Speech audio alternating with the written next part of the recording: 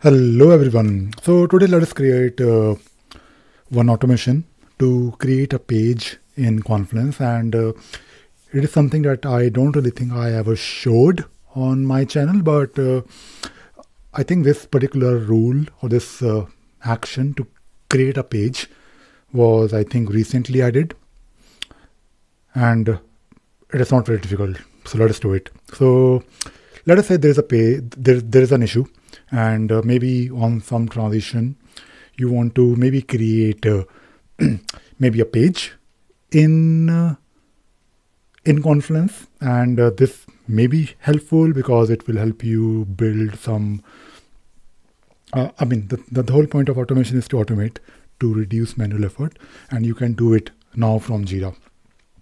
So let us do it. And before I okay, let us start by creating a new role, and I'll talk about one thing very important. So you can of course give this rule a name. Let us start with the name. So the name is create page, and I want this to happen on one project, which is Android 2.0. And new trigger is, let us say I want transition. So whenever the issue is resolved, it will be triggered. So the action is that I want to create a page in Confluence, and when I create a page, I need to connect it with my Confluence site. So I am going to select the same site, which is right now Jira tutorial, and then I need to give this page a name. Now this page name can be anything, but it always makes sense if you use something like this, trigger issue, because you want to have some issue key somewhere, and you can select the space like maybe change management, and then you can specify the parent, and maybe you can also select a template. Now this template is something that you have to define in your Confluence space. So let us say this is one of your template meeting minutes, and maybe you want this particular template to have some template. Please enter details, and maybe you want to have what shall we do? Maybe a table, no, and date, summary, who, or responsibility, and along with that you also want to have maybe come on, I'm short of ideas because I don't really use Confluence. Anyway, so maybe you also want to have summary, and you may also want to have like some header, maybe some bullet points, bullet, whatever. Okay, a simple template, but let us now create a page using this template. So this is the template that we have, and it looks all right. I'm not really saying that it is one of the best, but it's not bad. All right, so let us select this template, which I already have, and click on the save button. And the thing is that when you are creating a template, a page, so you can actually use this smart value, which is basically going to give you access to that particular page, and maybe I can try to understand how to, like, what all things we can do with this. So I can see here that created page, and then we also have created page .title.url. All right, not bad. And we also have created pages. So when you have more than one page, it can actually give you this ability to fetch. So let us use both, because why not? All right, so let me add a new comment, and let us see what happens. So when you add a new comment, you can actually use this template, or not template, sorry, smart value.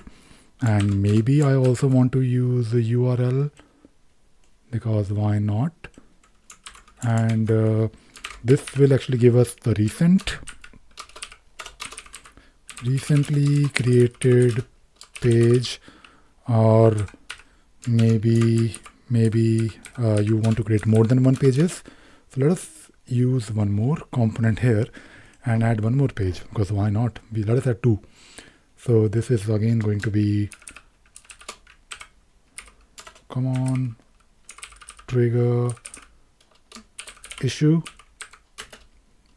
page 2, change management, page 3, yeah, change management, meeting minutes. And for this one, I will say page 1. Oh, I think I did some mistake in the trigger, or not in the trigger, in the smart value. It has to be something like this. All right, so we are creating 2 pages, and the first smart value should fetch the first page or the last page. But do we need to iterate over these created pages, because it is going to be like a list? But there is a way to iterate, and I don't really want to. I don't really want to use that iteration, because I don't like it. You have to use hash / dot something. It's not really easy to use. But I'll just try to paste it like this. Dot title.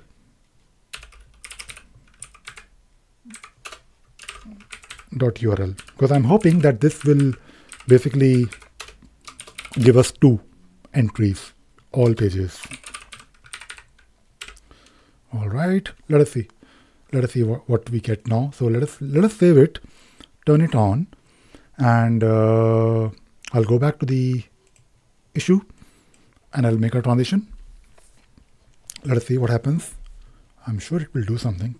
Let's refresh the page.